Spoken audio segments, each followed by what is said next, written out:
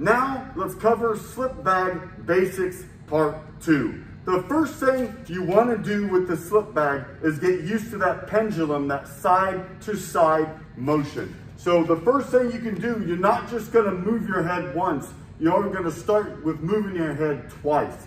So when the bag goes out, you slip to the side and slip back as the bag comes back. So watch again. I'm going to slip, slip, slip, slip.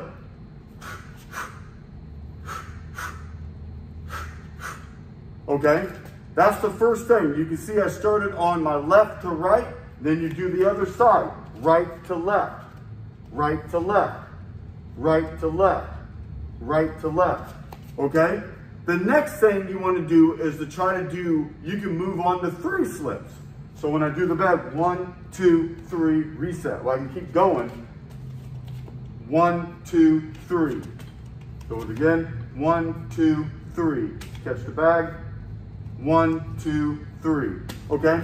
Once you get that motion, you can add the bob and weave. Usually I'll bob and weave off a slip. So if I slip and roll, slip and roll, slip and roll. When I roll, I'm going to make sure I bend my legs, not just my lower back. I'm pretty tall, so I have to really bend my legs if I want to go under punches. So let's watch that again. Slip, roll, slip, roll. Then I can double up the head movement by rolling more than once. Slip, roll, roll, slip, slip, roll. And then I can just start free flowing and flowing with the bag. Once you get the basic movements down, oh, and the duck. Can't forget the duck. You can duck and slip, slip, duck.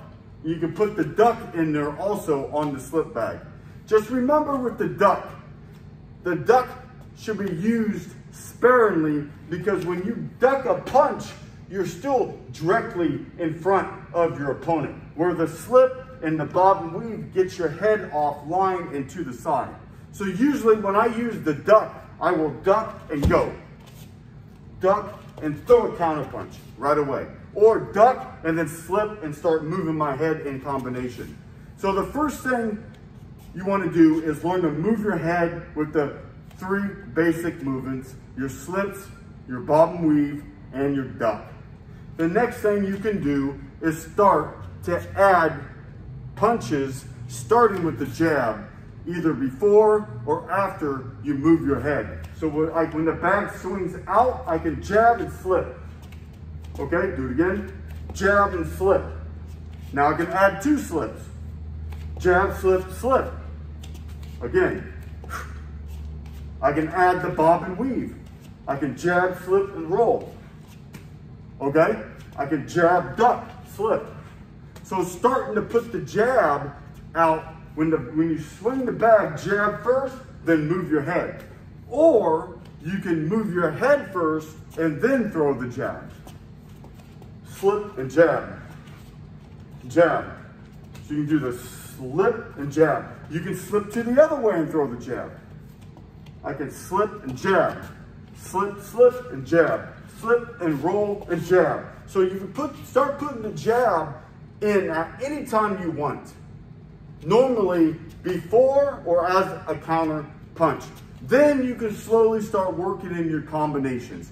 Your jabs, your crosses, your hooks. A lot of times with the slip bag, I like to really focus on counter punching or moving my head and then throwing a punch. So for instance, I can slip and jab. Okay? I can slip and cross, or number 2. I can slip and hook. And then I can keep flowing and moving my head. Then you can throw combinations in between.